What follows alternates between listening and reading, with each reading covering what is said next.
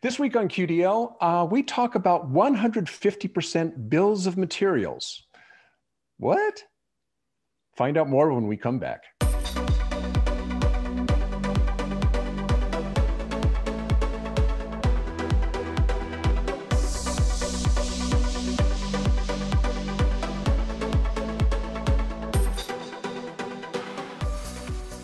Welcome back to QDL. QDL is your weekly look at who and what is making news in the world of quality. I'm Dirk Ducharme, Editor-in-Chief of Quality Digest, and today we're going to talk about 150% bills of materials.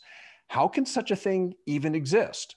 A product is made up of 100% of its parts, right? So how can you have a bill of material has more parts than what goes into the product? Well, such a thing does exist. And here to explain the mystery to us is Scott Heide, founder and CEO of Engineering Intent. Scott, thanks for joining us.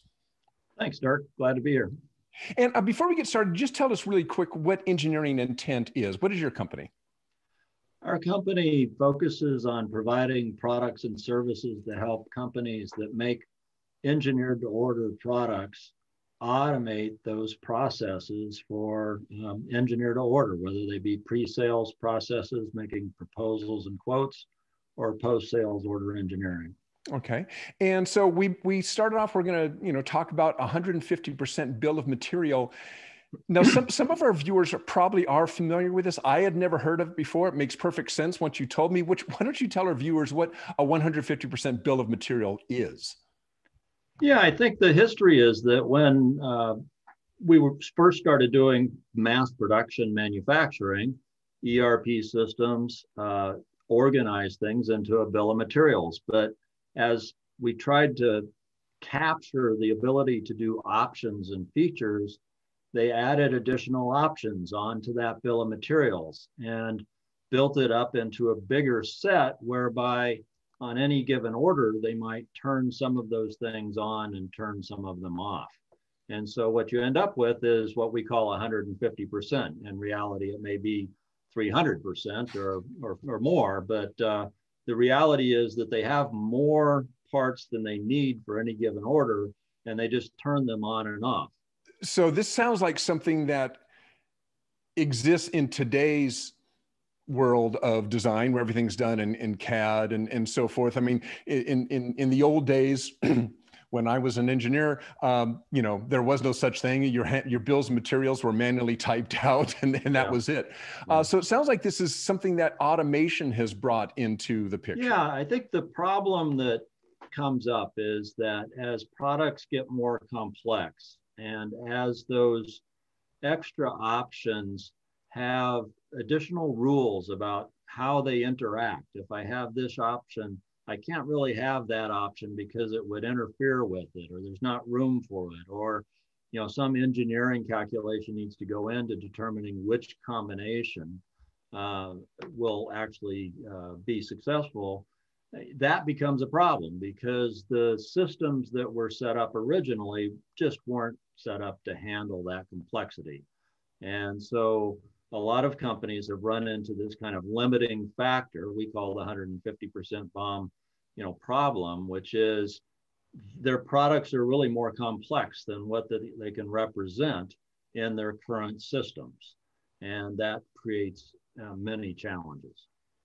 So are we seeing an increase in this type of problem? I mean, I know we're seeing more and more engineer to order. Engineer to order is becoming easier to do. It's becoming less expensive to do. So is this kind of compounding the problem? Absolutely. So many companies are achieving bigger market share, are getting higher margins by providing a more customized product that's specific to what their customer requires. And in some cases, that requires what we call engineer to order, which is this case where just simply swapping in features and options just won't cut it. You have to actually understand the requirements of the customer, do some engineering, take into consideration usually some geometry and geometric relationships, and come up with a solution that's specific to that customer. And those challenges just can't be done in the existing bill of material management system. So a lot of companies we talk to kick those out. Okay, so they get an order that's an engineer to order. It doesn't fit into their bill of material management system, and then they kick them out, and they're doing them in a manual way, and that takes a lot of time. It introduces the possibility for mistakes and quality issues. It cost money because you're taking engineering time. All sorts of problems come up, and that is where an automation system that can handle engineer to order, can really come in and save the day. Yeah. So tell us about that. So if the problem is that in a sense, automation is causing a problem with these oversized bills of materials, it sounds like there's an automated solution that helps address this. Exactly. And so what we have and what we do is implement rules that put the bill of material together on a per case basis. So instead of trying to represent all combinations in a big set and then just turning things on and off, we implement rules that go through logical decision making, again, geometry and geometric decision making, to decide on which specific part is needed to put into that assembly, and we create that specific assembly. Therefore, you don't have to have this big 150% BOM. You just have to have the rules for selecting the parts. And when you step up to that meta level of rules instead of trying to represent just combinations, then the problem becomes much easier. So it sounds like this integrates with existing CAD system. So, I mean, the designer isn't really doing anything different, right? The designer's still designing for multiple options and so forth, but your software integrates with that CAD solution? That's right. So there's a parallel between the bill of materials on the ERP system and the CAD model. So on the CAD system, often there's a 150% CAD model. And in that case, they're turning things on and off within the CAD system to try to accommodate the requirements of a specific customer. But what we found is that for true engineer to order products, that CAD model is extremely heavy and often virtually impossible to create. There's too many combinations, there's too many different variations, and you can't create it. But with the kinds of engineer to order automation systems like we use, again, we can use the rules to decide which pieces go into that new assembly and just create the new lightweight specific assembly that's specific to that particular situation. And then the problem, which was impossible, becomes tractable.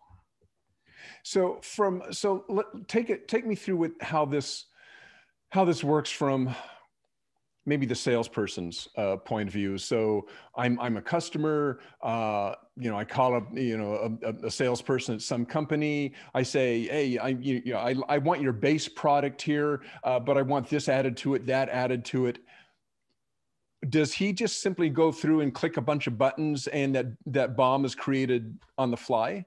Absolutely. So let me step back just a little bit. There's behind the scenes, we set up the rules to guide the salesman and constrain him so that he can only choose valid, viable combinations as he's working with the customer. We also set it up so that the questions he's asking the customer are about his requirements.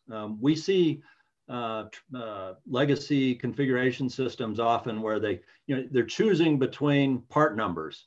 Well, the part number doesn't mean anything. What you really want to be, the sales guy is asking the customer, what's your flow rate? What's the temperature differential? What's the, voltage or whatever, the actual requirements are, and then let the rules translate from those requirements down to the specific bill of materials, down to the specific CAD model, and be able to automatically create drawings and other collateral, proposal documents, and so on. So the customer sees it as asking for what he wants, by requirement. He doesn't have to have knowledge of the product or even how it's put together. He just needs to say what his requirements are. The system then does the configuration and the design.